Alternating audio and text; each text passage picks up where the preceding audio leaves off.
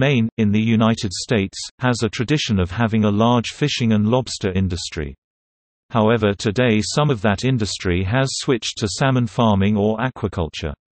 Of late, aquaculturists in Maine are most concerned about the outbreak of infectious salmon anemia (ISA) in the Bay of Fundy, New Brunswick. The Canadian and U.S. salmon-raising industries in the bay are geographically near one another and are therefore ecologically integrated. Machias Bay, which is 50 miles west of the Bay of Fundy, is also a location of salmon raising in Maine close to the Bay of Fundy.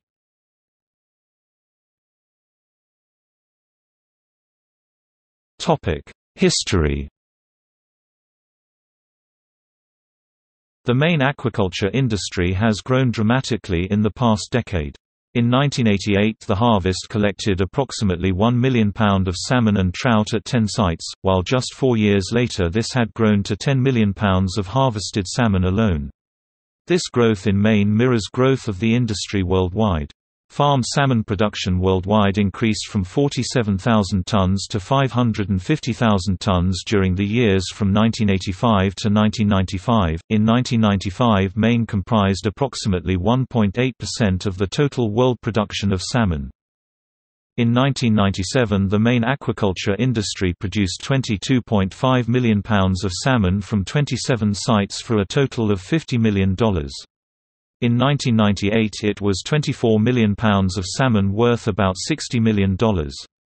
Salmon producers in Maine indicated to the Maine Department of Marine Resources that they are committed to increasing production up to 50% in the next few years.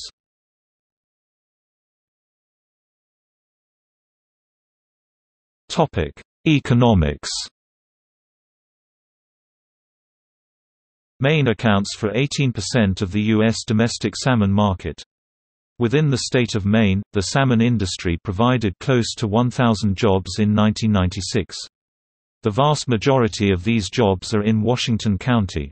The industry in 1996 accounted for $30 million of personal income and $44 million of goods and services produced in Maine, gross regional product.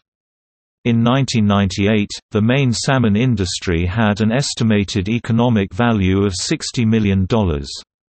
For comparison, the Maine dairy and potato industries each had an estimated economic value of $90 million in 1998. See below, Carlson. One company, Atlantic Salmon of Maine LLC, produces about 7,000 tons of farm salmon. Design and consulting firm, Innovio Labs (ILGC) has made forecasts that would suggest significant growth in the industry due to rising global demands.